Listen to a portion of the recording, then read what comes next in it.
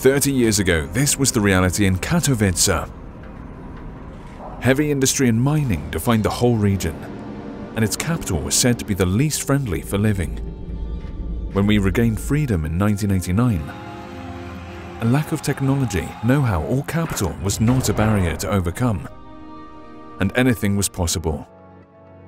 We believed in our city and we wanted to change it. After 30 years, we can proudly say that the mission has been successful. But it's not over yet.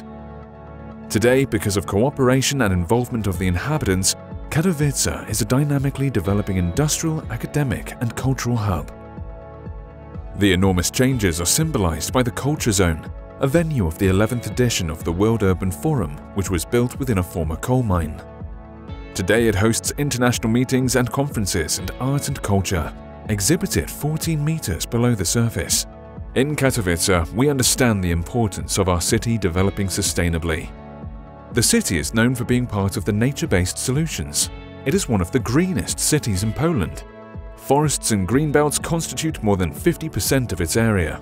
Numerous parks and garden squares are revitalized like a former mining housing estate, Katowice, and they make the city more inhabitants-friendly.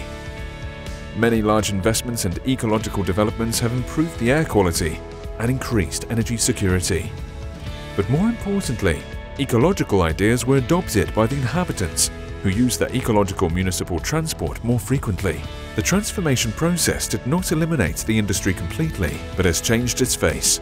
Katowice and its whole region are still a strong industry hub, but today it's focused on high technology, like the cluster of Silesia Automotive and Advanced Manufacturing under the Katowice Special Economic Zone, which is a pioneer of innovative motorization. More than 30 years ago, the very first Polish heart transplants took place in our clinic, led by Zbigniew Religa. The clinic retains a world level, where 2 years ago a team led by Professor Zembala conducted a successful artificial heart operation. Katowice's heart-shaped logo combines two faces of the city, the traditional with the industrial heritage and the modern, creative and economically strong. As the largest center of the region, Katowice became the leader in metropolitan cooperation. This resulted in the establishment of the first and only metropolitan union in Poland. We are organizing the 11th edition of the World Urban Forum in order to share our experience.